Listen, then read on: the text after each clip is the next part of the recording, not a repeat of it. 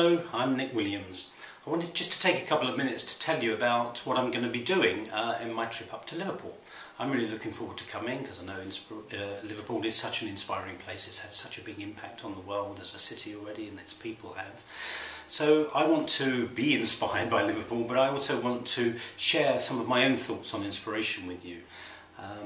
I think amazing things happen when we become truly inspired. I think when we are truly inspired, we're connected to our deepest self, if you like, our soul or our essence. And I think inspiration is what also kind of guides us to our sense of, if you like, purpose or vocation or calling in the world.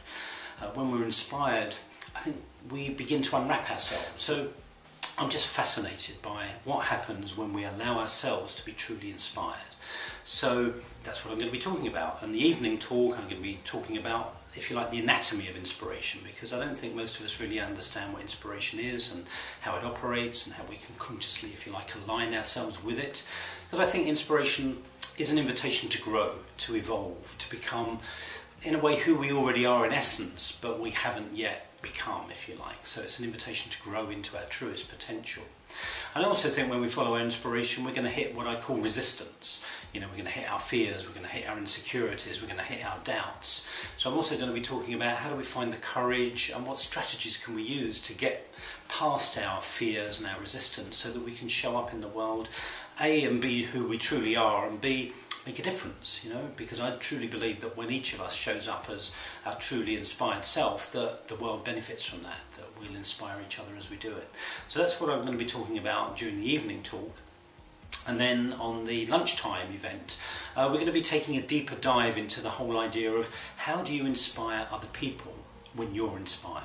Because I think it's impossible to inspire other people without being inspired yourself. So we're going to look at how do you take your sense of inspiration and use it to positively influence the world that you care about around you. How do you make a difference? How do you impact when you don't have a position of power? Because I think many of us can often feel a bit powerless, going, well, I don't have a position of power, what difference can I make?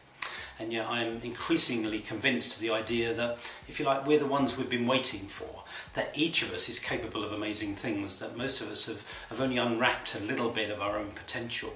And then when we have the courage to show up and be more of ourselves in the world, the impact that we can have on each other is beautiful and phenomenal and, you know, heart-opening.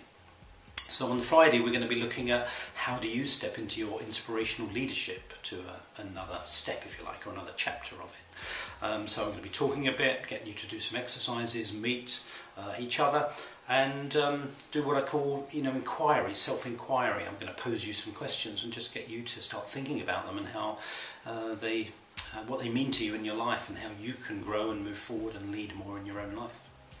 So if that sounds interesting to you, I would love to see you at one or both of the events when I'm up in Liverpool. So thank you so much for taking the time to watch this. I wish you well and hopefully see you in Liverpool. Bye-bye.